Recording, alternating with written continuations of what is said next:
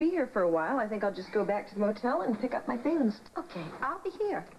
Say, why don't I give you the key to the front door so you can come and go as you please? Great. Do you have your own car? No, I'm afraid I don't. Well, how are you going to get back to the motel? Well, if you let me use your phone, I thought I would just call a cab. Oh, that's ridiculous. Use my car. It's just sitting out in the driveway, and I'm not going to be using it all morning.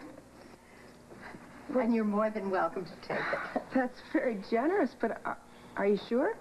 Of course I'm sure. I wouldn't say it if I didn't mean it. There are the car keys. Now you go out the back door, and the car is sitting right there. Well, this is very kind of you. I don't know how to thank you. Well, you're very welcome. I'm going to like living here. I can see that already. Well, I'm sure I'm going to like having you here, dear. Well, I won't be long. Well, it's all right. Take your time.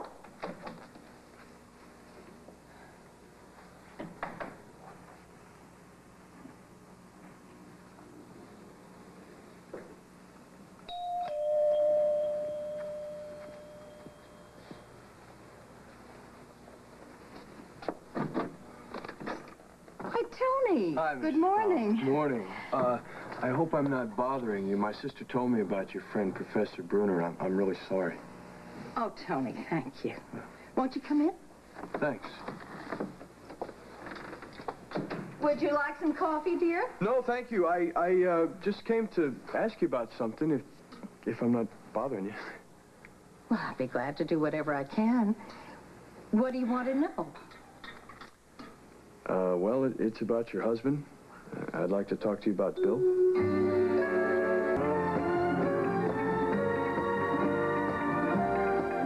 This portion of Guiding Light is presented by Safeguard for great deodorant soap protection, plus a rich lather and a clean, fresh scent. And by Mild Ivory Liquid. It helps hands stay young-looking. Bill. What do you want to know about Bill? Well, I found this old camera of my dad's at my house, and it had some film in it, and I went and had the film developed. And? And I'd like you to take a look at one of the pictures, if you would. All right. Show it to me. Great. I showed it to my mom. She said she wasn't sure which one, but that one of those guys was your husband. Yeah, that's Bill. Boy, I tried for 10 years to get him to quit wearing that hat. Well, what about it? Well, they used to organize this fishing trip every year. Did you know that? Oh, yes, of course. Yeah. Well, anyways, Bill hired my dad to be a guide on those trips. Yes, I knew that, too. You knew my dad? Did you ever mention that to my mom or Maureen, that you knew my dad? No, I never mentioned it to your mother because I didn't want to upset her. Well, thank you. Well, anyway, do you know who any of the other guys in this picture? Well, I really didn't take that close a look. Would you mind looking at it again? Tony, I really don't want to talk about that fishing trip. Mrs. Bauer, I'm not trying to push or anything in it. I know this is a bad time because of you losing your friend and everything, but it's really important to me. Why, Tony? Because I want to know more about my dad.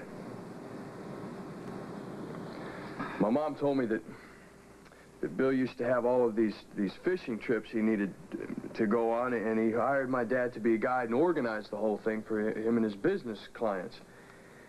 And I was just wondering if you knew, is there any way I can find out who the rest of the men in this picture are? I don't know. I can't help you. They were all strictly business associates at Bill's, and I never met them, and I never knew their names. Then this is a dead end? I'm sorry. It's okay, thank you. Well, don't get up. I'll see myself out. Tony? Yes, ma'am? How old were you when your father left, dear? About 7. Why?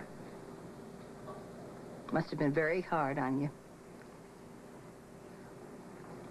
Yeah, it kind of still is. That's why it's so important to me to find out what happened. Well, I can't help you because I don't know. Bill used to go on those fishing trips every year. And when he came back from the last trip, he just was so moody, and he sat around and he wouldn't tell me anything about it. My mom told me that my dad acted the same way when he got back from that trip. And I thought it was only me. But it bothers you too, doesn't it? Well, yes, because I never knew why. Let's just change the subject. I'm going to get us a pot of hot coffee. It'll be fine, thank you.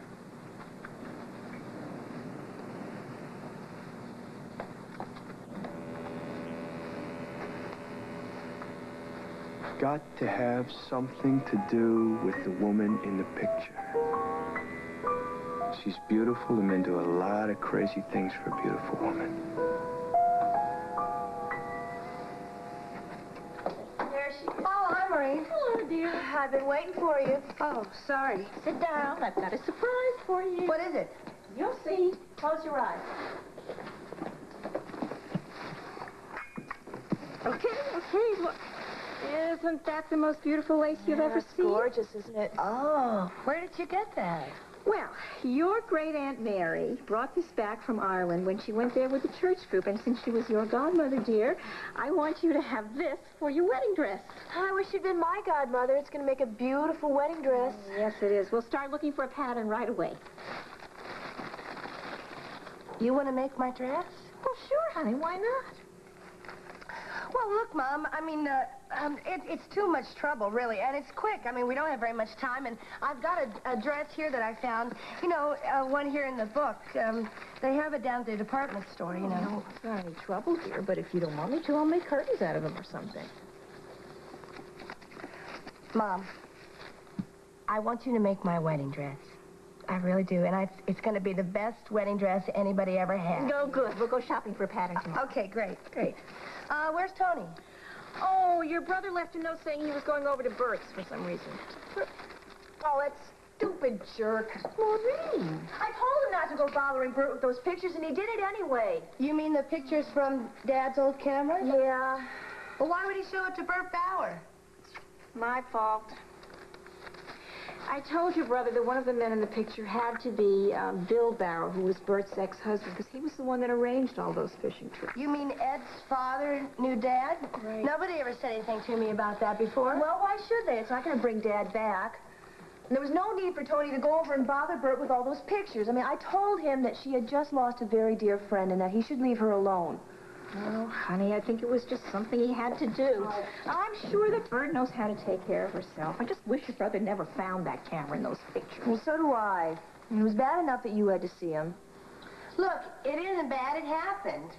Yeah, she's right. I was upset a little bit when I saw them, but I'm fine. I'm all right about it now. Just wish your brother was. Yeah. Look, he just wants to know who the men are in the picture. I think it's only natural. I'm a little curious myself. No, it's not natural. I mean, Tony's just obsessed with those pictures, and he's losing interest in everything else.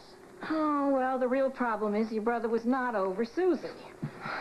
Yeah, I know. Oh, he seems so lost. Ever since he found those pictures, he's hardly been over at company at all. He's letting Floyd do all the work. It's strange. It's strange that Tony would let company go. Well, he is. That's not good. You know, I got an idea. Oh, no, stop it. Maureen, listen. Do you like the way the company is decorated? Oh, no. I don't know. It's all right. Yeah. You don't think it's bland or... Well, yeah, it's very bland. Maureen? I hate it. I always have. It's ugly. I mean, it's ugly. I never really liked it very much myself. And look, I got an idea that's going to give Tony a whole new light on company. I was also thinking that maybe Alan, Michael, and I could move in here with you for a few days. I mean, that's if you want, you know, so you can get acclimated, you know. Well, what would Alan say? Well, I'll explain it to him. I'm sure he'll understand. Well, I really could use an experienced hand. I could use all the help I could get, as a matter of fact. All right. Good. Well, Alan, Hello, Amanda. Oh, we were just talking about you. were you? What's going on? I've changed my mind. I'm not leaving after all. Oh, I'm delighted to hear that. Hope, I've been trying to reach you all morning. Where have you been? But she's been helping me. You might as well know. Come here.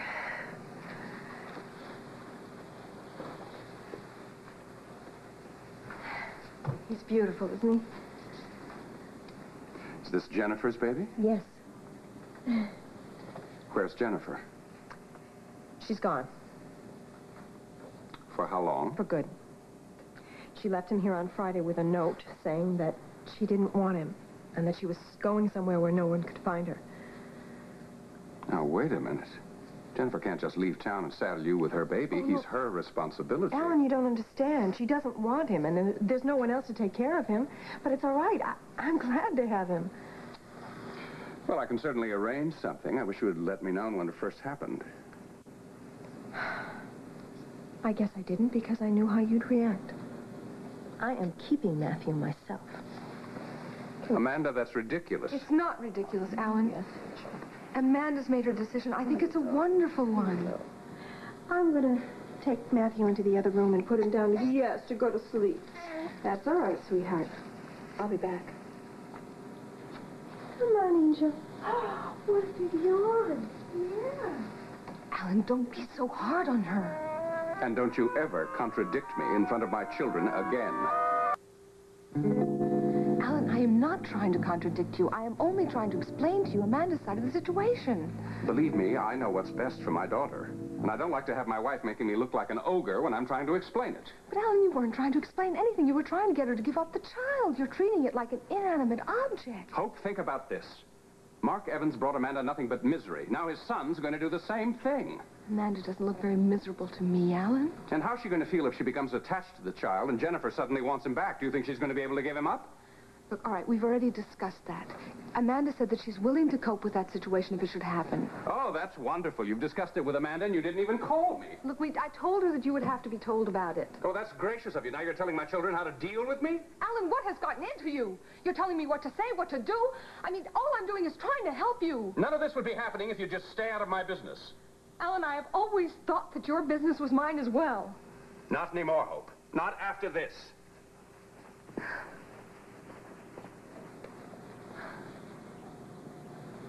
What is going on in here? I could hear Alan clear in the other room. Don't worry about it. None of this has anything to do with you. Well, I do worry about it. You and Alan have always been so happy. I don't want to see anything spoil that. You are happy, aren't you, Hope? Well, I thought we were, but now I don't think I know him very much anymore. Please don't let me come between you two. Look, you're not doing anything of the kind. Amanda, none of this has anything to do with you, all right? The role of Rick Bauer is now being played by Michael O'Leary. Oh, my goodness.